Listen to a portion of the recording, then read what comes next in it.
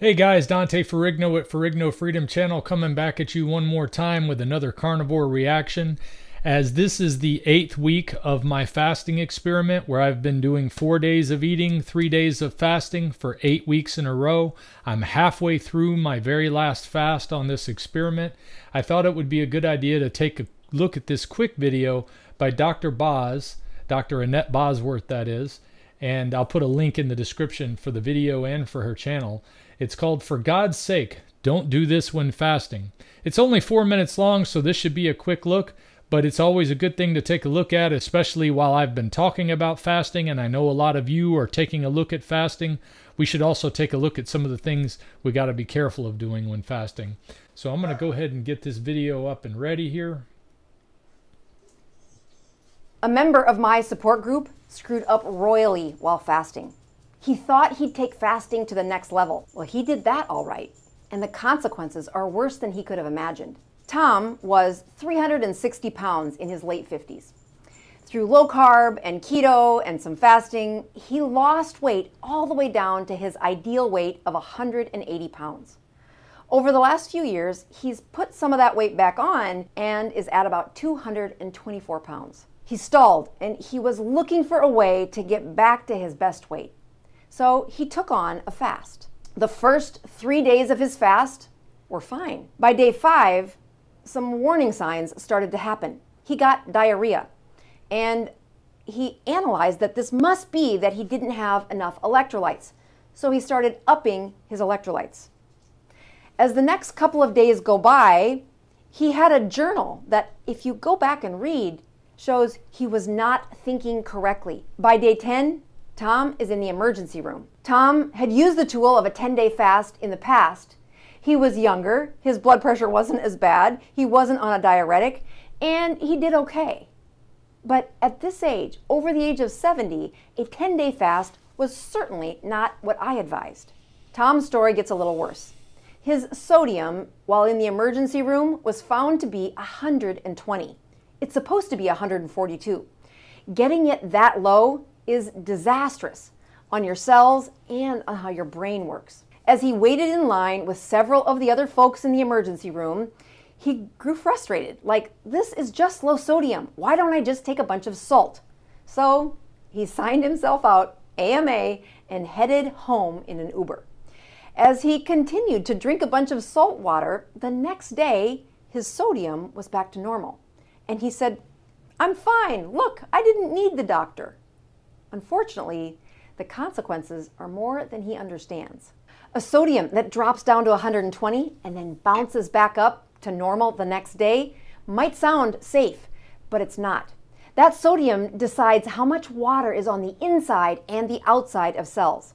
We're specifically talking about Tom's brain cells, and when you switch it that quickly, it destroys those brain cells. Now, Tom paid that price. 4 days later, he comes to the support group again, and his pitting edema, that shin print I teach, was a 3+ pitting edema.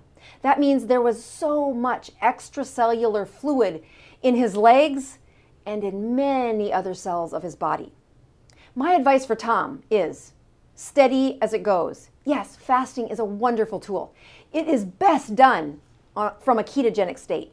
So staying consistently keto and then adding fasting up to 72 hours does some beautiful things. Number one, you get the best burst of growth hormone during those 72 hours. Number two, you get a burst of norepinephrine. Your brain really does feel euphoric. And you get that insulin reset, which is what Tom really needs in order to get that long-term weight loss. And that also comes with practicing a tool, not just pushing hard for one 10-day fast, but instead reaching for 8 consecutive weeks with a 72-hour fast. That is the ultimate badge of honor in my practice.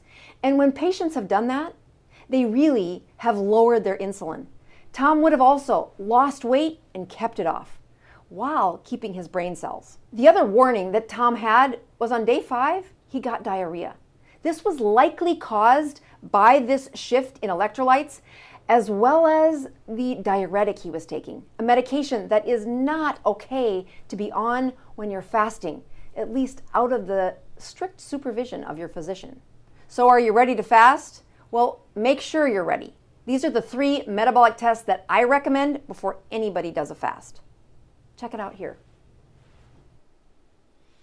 All right, that sounds like an interesting video to look at sometime as well. But I will say that I was interested mostly because he was talking about longer fast, or at least that's not what I've been doing. I've been doing exactly what she talked about at the end, 8 weeks of 72-hour fasts. And I will say that I've noticed the brain, the euphoria that I get sometimes from it. But I gotta tell you, I miss eating when I'm in the middle of a fast like this. I could go for a ribeye right now. That would be wonderful. But at the same time, I'm trying to get the full benefit of what she talked about with the growth hormone and the norepinephrine and also the insulin reduction. The one thing I wasn't able to do on my fasting journey is to actually get my insulin level checked. It's a little costly to get a lot of these tests, and it's something that I have to really plan for financially. So I didn't get any test. I'm trying to get my doctor to send me to do a test shortly after this. But I've noticed the numbers on my ketones and my blood glucose over the last 8 weeks. And hopefully at the end of this experiment by Monday or Tuesday, I'll have a video out talking about my 8-week fasting experiences, what I noticed, what I was able to observe in the numbers, what I was able to observe bodily, how I felt physically, and we'll have a report from somebody who lives in a ketogenic lifestyle, basically because carnivore has a ketogenic effect on the body as well because you're not consuming any carbohydrates. And the way I've been doing it is trying to eat earlier in the day as much as possible, although that has happened probably 50% of the time. It's just been difficult to regulate the times based on my daily activity and all that's going on with my family. Life is chaotic sometimes, and I know it's hard for anybody to make plans on when they're going to eat and how much they're going to eat. I don't even like having to do that, but I wanted to be able to get this test out, and I've enjoyed the fasting. But it's good to know that you got to watch your electrolyte levels. Be careful with how long you're doing fasting, especially if you're older. Watching out for being on a diuretic. You don't want to be doing a fast while you're on a diuretic. Would not be helpful. So these are some good points for people to chew on before they decide to do a longer term fast. But those 3-day fasts seem to be really hitting the sweet spot for getting that rejuvenation. So I hope you found this useful for your edification on fasting and a carnivore way of eating. If you guys got any comments for me, I'd love to read them down here. But until next time, I'll see you later. If we pay extra, could we maybe get some grease or fat? Be sure to check out Ferrigno Freedom Facebook group. This group is private so that you don't have to worry about all your personal information being shared with all of your friends. We're just here to encourage each other and keep each other on track.